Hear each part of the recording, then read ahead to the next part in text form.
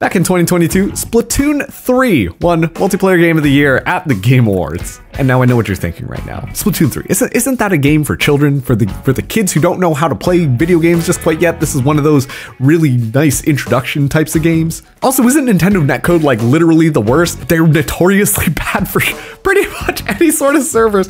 Oh god, as I'm saying this out loud, I know this is a joke right now, but like it's actually so bad how much you disconnected like every single Nintendo game. But that does raise the question, how did Splatoon 3 then steal a crown away from some of the other big hitters that year? And to be fair, I kind of was in the exact same boat as you if you kind of think some of those types of things, because, you know, you wouldn't expect this to really win Game of the Year, but then once I bought Splatoon 3 and I kind of dissected some of the reasons why, well, it all started to make a little bit more sense. So let's talk about how this whole thing came to be from all the different angles that kind of contributed to how Splatoon 3 ended up being the Multiplayer Game of the Year in 2022. First things first, what is Splatoon 3? Well, if you're not familiar, basically it is a multiplayer third-person shooter developed by Nintendo, released in September of 2022, where you put two teams of these inkling kids together, and essentially there's a bunch of different competitive modes, but it all surrounds the whole idea. You're using your ink to cover the stage, and then whichever team has more ink on the stage by the end,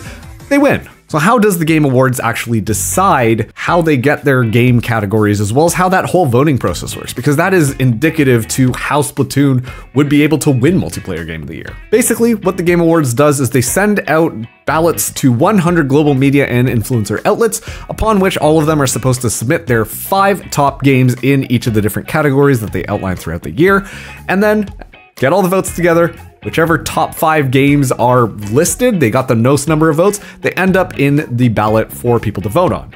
So once the top 5 games are put together, the actual voting process is a little bit interesting, where it's 90% decided by those influencer and global media outlets, and then 10% decided upon the popular vote. So while the popular vote can really weigh decisions one way or another, ultimately it is up to the people who are in the industry to make these decisions as to which game should be winning Game of the Year for all of the different categories. And so in 2022, Splatoon 3 found itself up against the likes of Call of Duty Modern Warfare 2, Overwatch 2, Multiversus, and Teenage Mutant Ninja Turtles Shredder's Revenge. And so when you look at a game like Call of Duty Modern Warfare 2 and Overwatch 2, both games that have won many awards in the past, you know, why aren't those two really the heavy hitters this year? Well, you can't discuss this without really talking about the Activision-Blizzard lawsuit that had happened in June of 2021, which saw a lot of departures from all over the place, and honestly the business just kind of shifting in the direction of really just trying to focus on getting money and getting products out the door. Do you guys not have phones? Yeah, you guys all have phones, right?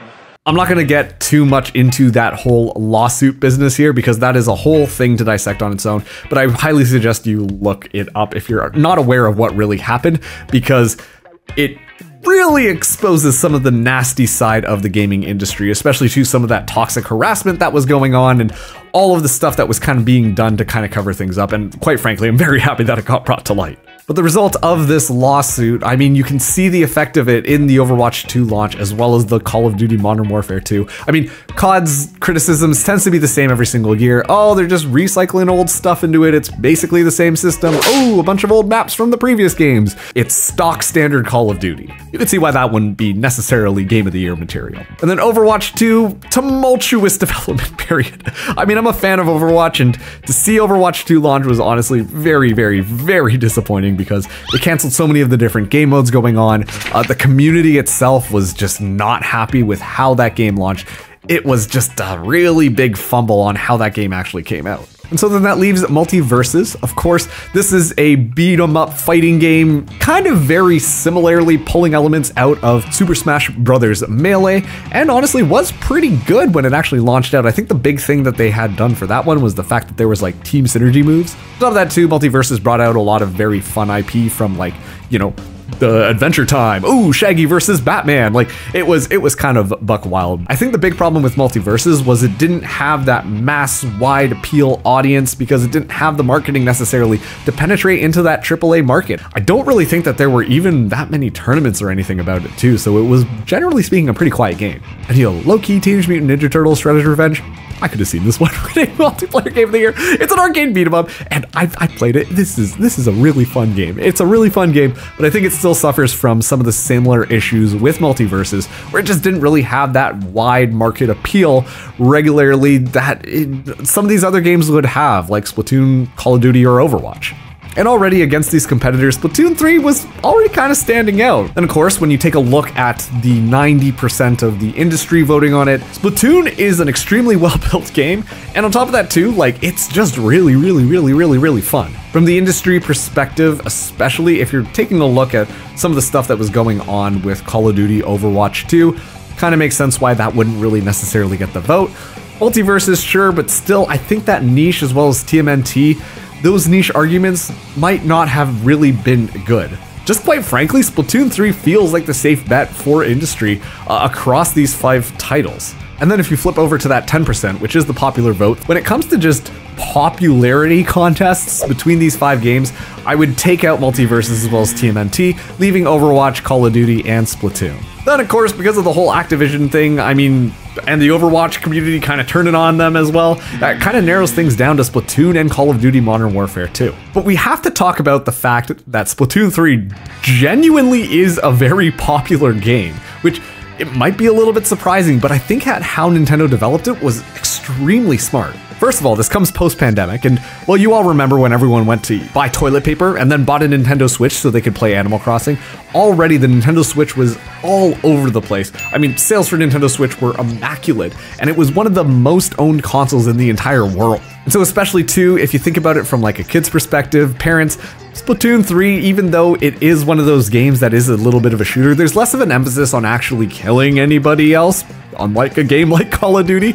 And so that kind of makes it a little bit better for just the overall market in itself. And then on top of that too, I mean, if you've ever played Splatoon, it's just dopamine hit after dopamine hit after dopamine hit. First of all, because there's an emphasis more on the objective-based thing, I mean covering the entire map with your ink as opposed to actually splatting the other players. That's what they call killing the other players, by the way. It allows for a lot of people to be able to hop into the game a lot more casually and still have a really good time. Even if you aren't some skilled MLG player, you know, trying to go on the grind, you can still play Splatoon 3 and have a fantastic time with your friends. On top of that too, matches are only 3 minutes long.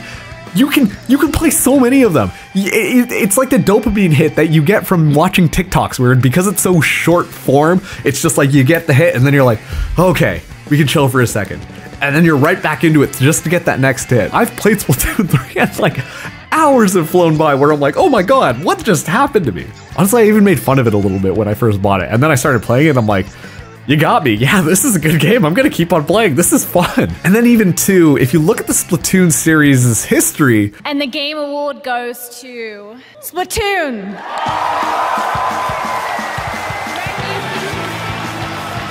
Splatoon also wins Best Multiplayer. And Splatoon 2 was nominated for multiple Game Awards back in its release in 2017. So there is still a little bit of this history of Splatoon kind of being this kind of massive franchise that I guess a lot of people, myself included, did not expect.